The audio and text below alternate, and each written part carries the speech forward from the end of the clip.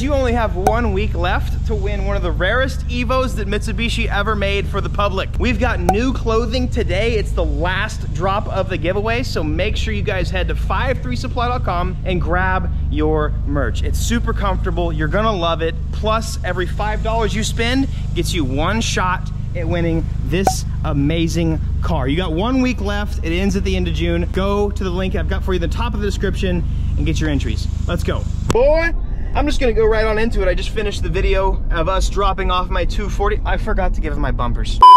I'm going down to Austin right now to buy a car that I have been sort of talking about for a while over Instagram. I've been wanting to buy a BMW for a long time. That's not true, actually. That's actually the opposite of true. I've been avoiding buying a BMW for a long time, but I have a huge soft spot for wagons and sedans. One of my favorite cars that the US really never got were the M Series Tourings. Now I'm to this point to where I want a backup car. I don't necessarily need a seat time car because I use my sim for that, but I do need a backup car for my drifting stuff. I need something that I can take to these like grassroots events that I can still get realistic and real fun, enjoyable practice in, but not put stress on my real comp car. For the next season, I'm gonna have to turn my 240 into a Pro-Am car, which is gonna require a lot more safety and stuff like that. It'll be nice to have sort of a car that can haul a lot of people, that I can give paid ride-alongs and stuff like that too, to sort of recoup some of these expensive trips, but also just sit there and thrash all day long with less issues. So I'm hoping to be able to do a BMW like that. A second dedicated drift car that I can also drive around. I'm still gonna try and keep radio and AC and stuff like that, but sort of a party car, if you will, for these other types of events that are more grassroots or lower horsepower or more simple tracks where I also don't wanna use my super overbuilt and gripped up comp car. Now the question is the wagon capable of doing this? I think so. I would think so. Now, maybe probably not as much as like a sedan or a coupe, but wagons are infinitely way cooler, obviously. So that was a no-brainer there. We're gonna see how it works. It's gonna be a really interesting build, and I'm anxious to see what we can do with the car. If we can execute this perfectly and as well as I want to, it's gonna be one of the most cool cars I've ever built, I think.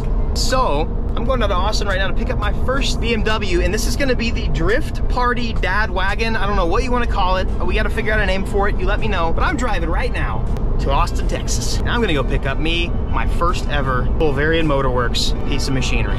Let's go, baby. Oh, I was supposed to hit the wheel and it's supposed to go dark. Here we go, 3, 2, this is probably better. Yeah.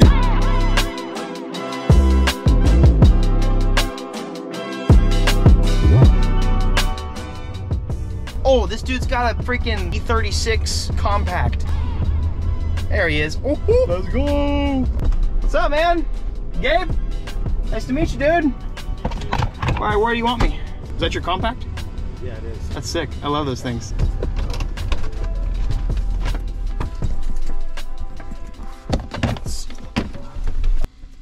You guys. Whew. Okay, boys. Project Turd has been acquired. But this dude's got some sick BMWs. Bunch of Tourings, like Touring Dad. Here we go. I'm gonna show you guys this when I get home. All right, guys, I guess it's time to go over the car and show you guys what it is, why I bought it, and talk about it a little bit and some of our plans. What do you think so far, dude? Needs work. I pulled up this and I was like, yummy. Yeah, I was like, did you get it started? No, I literally just clicked. Dude, so this thing's a little bit brutal. It won't even open the trunk. Well, no, it's the terminal on the battery itself. It's like, oh man. So I had to have another battery in here, jumping that battery, by the way. Oh, really? Oh, yeah. Hold on. Give me 1 second. I'm not opening it here. There you go. Terminal. Oh man. Yeah. You can just rewire that though. Yeah, it just needs a little bit of love. Let's get it outside, dude. I'm gonna go check this thing out. Show you guys my turd. A little bit of wiring, nothing, no biggie, right? You got it? Yeah. Try it again. Yep. Uh-oh. Nah, it's dead. Okay, I guess we can just jump it. There we go. Oh! No. Uh-oh. Hold on, guys. I promise we'll get it outside soon. I think there's some ignition things we're gonna have to work out. Yeah, I think it has fuel too. We can always put some more in it. Just wiggle that, yeah. There we go. We just gotta wiggle that terminal. Oh yeah.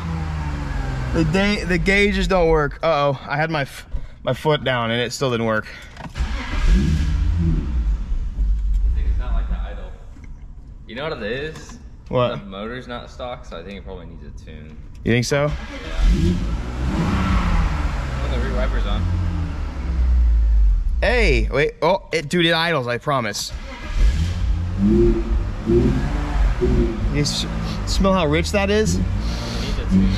Woo! Let's go, baby. The dash lights up, right? Yeah. Oh, it lights up. It doesn't do anything. Okay. Maybe the cluster's just dead. Oh my God. I pulled it in, it's plugged in, so.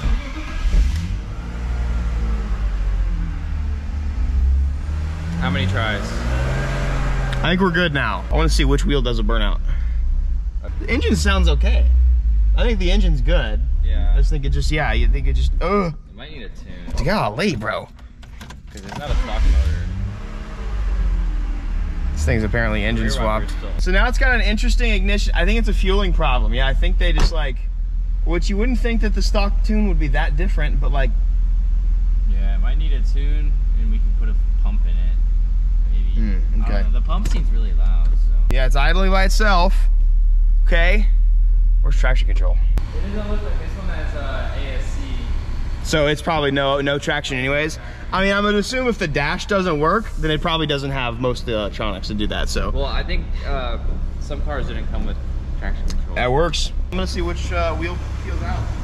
Which car did I roll the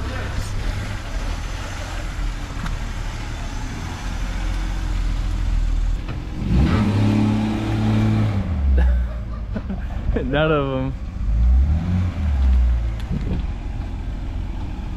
Come on.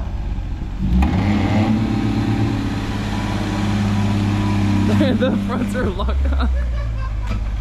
The fronts are just locked up. Was it pushing? Like, was it scrubbing? It was just pushing the fronts. Try hitting that DSC button. I just don't like.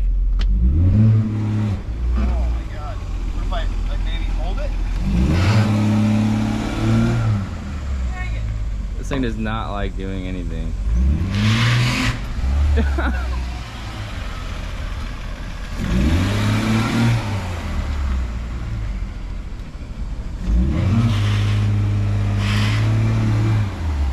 This reverse reverse burnouts. The only other idea we can have is if we're already manual swapping it, you could be you could dump the neutral drop it. That's true.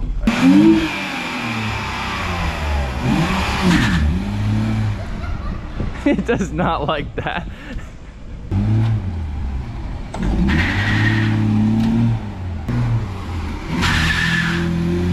That is the best we're gonna get, dude. What the? That is the best we're gonna get, bro. Yeah, so. What the f? Oh yeah, it's quick release. You didn't notice that? Maybe try and put it in sport mode. Is there a sport mode? That's sport mode right there. It? Put it in first. See if you can downshift all it. Actually, hang on. I have an idea. Me too.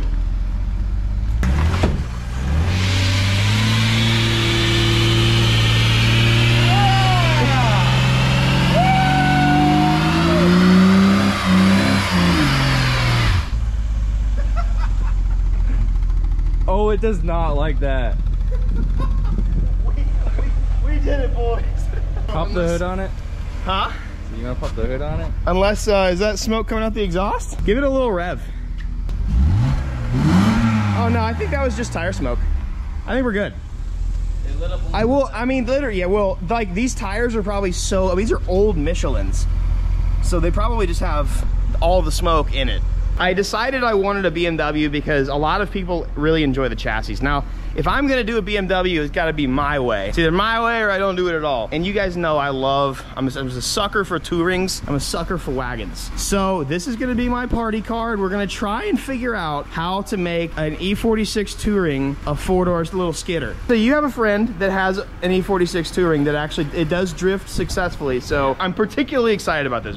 I've been wanting to build an E46 for a long time. E36, E46, E92. I really do like BMWs, but it's just, there's a lot going on with them. And so I've already ordered, we got like 10K worth of parts already just like stacked up on the way for this thing. But we're gonna make this into a little dad wagon drift missile. Yeah. Gabby, what do you think? This is gonna be your first car. What do you think? Is that a cool car? Beamer. Is that a Beamer? Say Beamer. Beamer. BMW?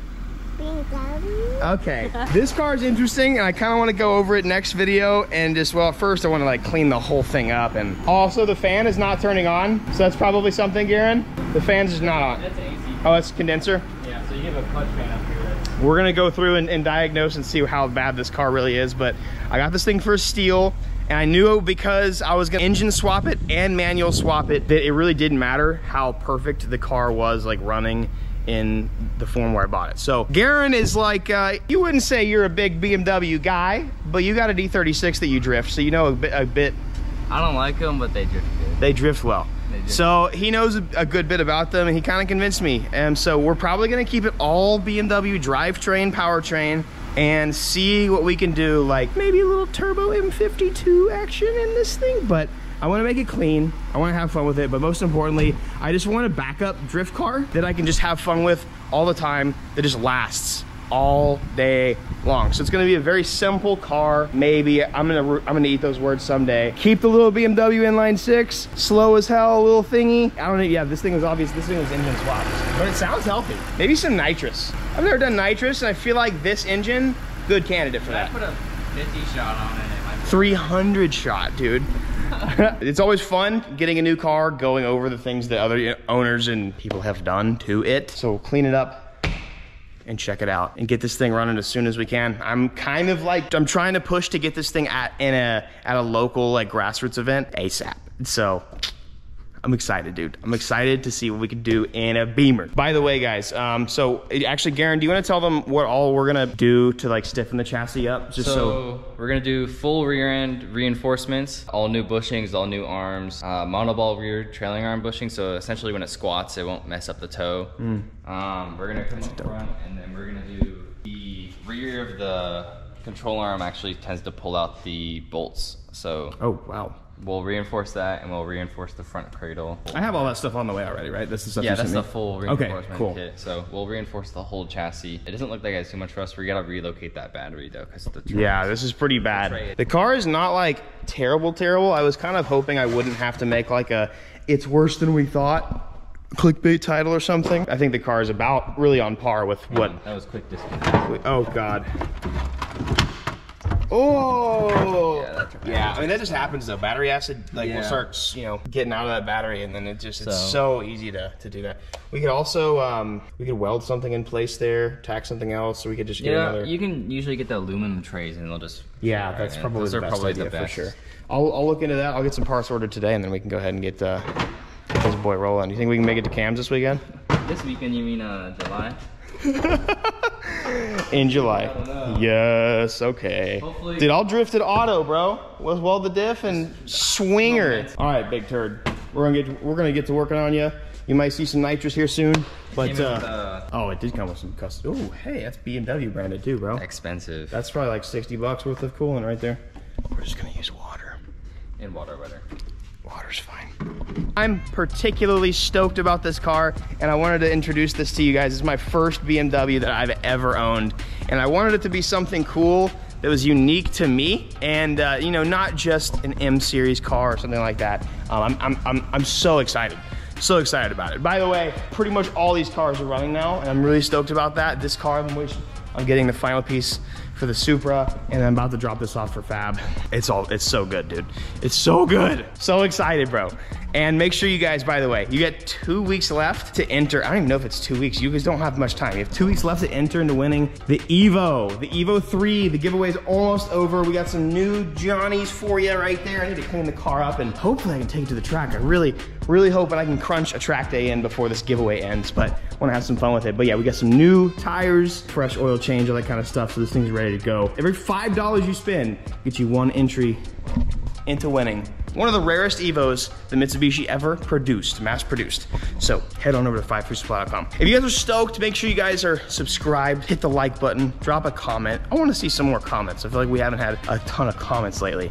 But anyways, we're gonna go ahead. I'm gonna move on to the next video. We're gonna start searching this thing out. I'll clean it up a little bit, but it does need to be a little nicer. But we're gonna figure this thing out. It apparently overheats and has some issues, so yeah.